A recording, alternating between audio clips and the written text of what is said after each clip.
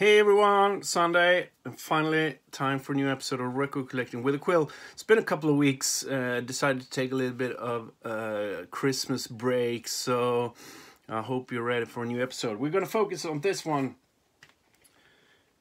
today, our brand new upcoming vinyl release of our latest album, Live New, Borrowed and Blue. But before we start, you know the drill, make sure you subscribe, hit that little notice bell, and share with your friends. Well, this album, our latest one, a sort of compilation. If you follow us, you know it was released on CD about a year ago. Sort of the background story was that we were supposed to tour Europe in January 2022, and our label thought it would be a good idea to release something to coincide with the tour. But as you all know, the shit hit the fan again in January, so the tour was cancelled, but the CD version was released. Now, if you're into collecting vinyl, you know the sort of the vinyl community has been having a lot of problems over the last couple of years due to a bunch of different factors. So the vinyl release was delayed for a year. Crazy, really, when you think about it. It also seems it's crazy that it is a year since it was released. But as I said, our label wanted something to sort of market to tour with, and this one we didn't have enough songs and time to write a new album. But we had a couple of different tracks. We had a couple of leftover tracks from the Earthrise sessions, 3 of them to be specific. We had a couple of live tracks from the Sweden Rock show. Unfortunately, we recorded the whole show, but since we were playing the same time as Candlemass, when we listened back to the recordings, there were a lot of interference from the other stage, which is a problem recording in a festival setting. But 2 tracks was okay, so we decided to mix them. And we also had a couple of different cover tunes we recorded way back, and that's the whole sort of backstory to the title. There's a couple of live tracks, there's a couple of new tracks, there's a couple of borrowed tracks, and there's also a blue track, one of the new track, Burning Trees, a blues track. So that refers to that's what the blue in the title refers to, which sort of is borrowed from an old Slade album. I know it's sort of a saying to coincide with getting married, but we borrowed it from Slade and nowhere else. And as I said, finally we got this version, which I'm really pleased of. It looks quite good, actually, considering it was done sort of in rather quickly.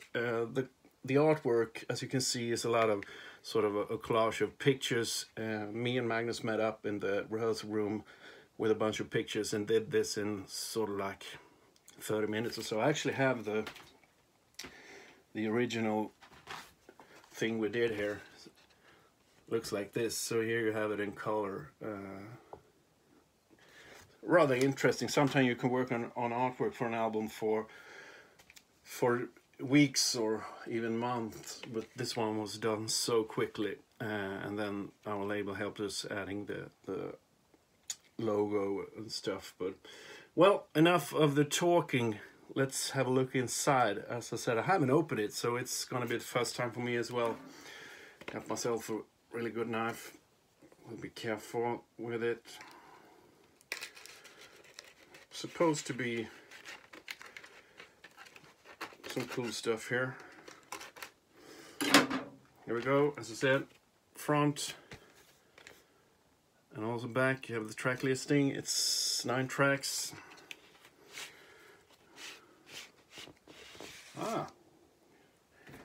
Can't even remember. Been such a long time. Yeah, here we go. And we have all the credits. Here you have you can see it's the same collage in color. Actually, you have all the sort of information about everything, and on the back side you have a rather lengthy sort of backstory to the whole album and all those songs. Looks quite nice, actually. Really pleased with this one. yeah. Now for the vinyl. Ooh, that looks nice, doesn't it? Huh? There you go, you can see the label as well. Using the same collage, and also black and yellow splatter vinyl. There you have the back side as well, to sort of match up with the artwork. I actually thought this through, even though it was done rather quickly, sort of matching with this one. Doesn't it look good? Yeah, that was rather nice. Pleased. What can be said about the tracks then? Well, as I said, there's three leftover tracks from the Earthrise sessions. There's an extended version of Keep On Moving, extended in that it has a rather lengthy breakdown in the middle, which we recorded it and was written that way. But when we decided to have Keep On Moving as the... no, it isn't the first song on the album, is it? No. But we wanted it to sort of stay sort of a fast-paced song. So I think it was Christian who came up with the idea to sort of edit the middle section out, even though we mixed it as that. And we thought it would be a cool idea to sort of have it on this album, because everyone didn't really agree on editing that part out, but I think the song speaks for itself. But it's cool to have that version released as well. You have another track called Children of the Sun, which was released as a lyric video as well a year ago, which was sort of scrapped at the last time, was as some of the last songs from the album. Rather good one. I think we just didn't have enough time to add it to the Earthrise album. And also sort of a stripped down blues track called Burning Trees, just Christian and Magnus playing a little bit of blues, which didn't really fit the album, but was cool nonetheless, and it's fit perfectly here. And as I said, you have a couple of live tracks from Sweden Rock I already mentioned, and you have Keep It Together, and also Hole in My Head from the Sweden Rock Festival in 2019.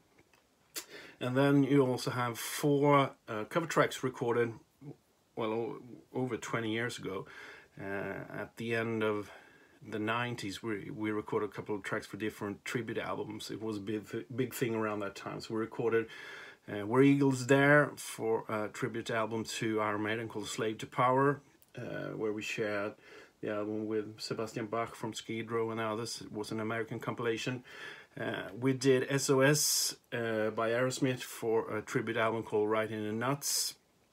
We did, what else? Frozen Over by one of my favorite bands, Captain Beyond, for a Swedish compilation album done by Record Heaven at the time. And also a track by a Swedish band called November, a track called Mount Everest. I mentioned them before. For Power from the North, there was a lot of Swedish, like new Swedish bands doing covers of older Swedish metal bands or hard rock bands.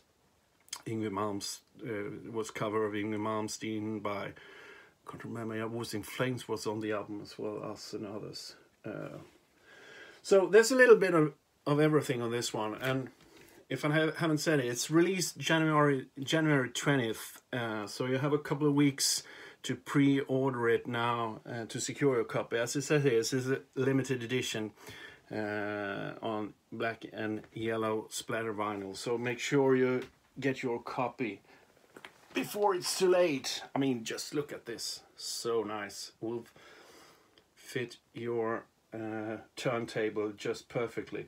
And then also you have, as I said, a lot of stuff to sort of read up our sort of take on the album, a lot of stuff, and a lot of really I just love sitting around just looking at small details and photos and stuff. So here's your chance. It's out, as I said, in a couple of weeks. You can order it from wherever you order vinyl albums. It's out on Metalville, it's our label in Germany. So make sure you pick it up. Yeah, I think that's it for now. Unboxing live new Borrowed and Blue by QUILL, our latest album.